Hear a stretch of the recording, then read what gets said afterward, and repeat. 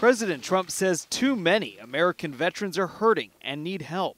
The veteran suicide is something that's been an incredible thing to watch, hard to believe. The government estimates 20 veterans a day commit suicide. The president says to save lives, he's creating a new federal task force led by VA Secretary Robert Wilkie. That brings in the Department of Defense, Department of Health and Human Services, NIH, and sets the stage for us to go beyond the traditional barriers. A recent government investigation partially blamed the VA for the crisis. The GAO says the department mismanaged its own suicide awareness campaign. Wilkie says that report does not reflect the current situation at the VA and that he believes his task force can identify new ways across the government to improve veterans' mental health.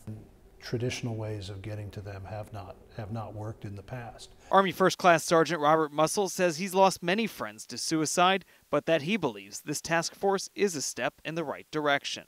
So I think through a more robust program, research, diagnosis, outreach programs, you can cater to this community. The VFW says it supports the effort as well, writing in a statement, quote, "Addressing the issue takes a collaborative effort among federal agencies. The task force will give the president its recommendations within a year."